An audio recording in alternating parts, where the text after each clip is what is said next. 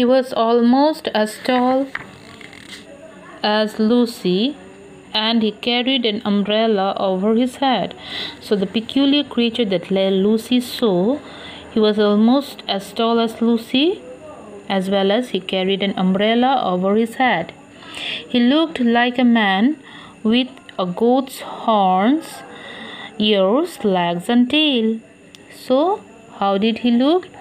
He looked like a man, but he had horns on his head, goat's horn, and he had ears, goat's ears, legs, and tail.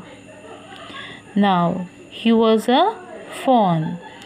He wore a woolen muffler around his neck, and his skin was reddish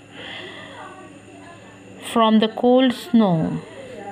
Now, as it was snowing heavily and it must be cold, so the fawn was he was wearing a woolen muffler around his neck, and due to the cold snow, all his skin was reddish. It turned reddish. Though he looked odd, he had a gentle face. Although he was looking very much odd, but he had a gentle face. In one hand, the fawn held the umbrella, and in the other he carried some parcels. The fawn, he held an umbrella in one hand, and in the other he carried some parcels.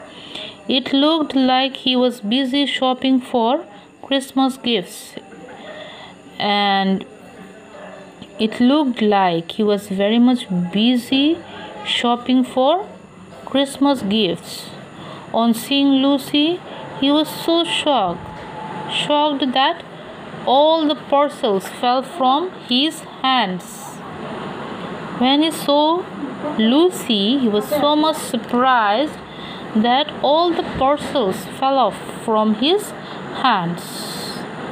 "Goodness gracious me!" exclaimed the fawn. Thank you all.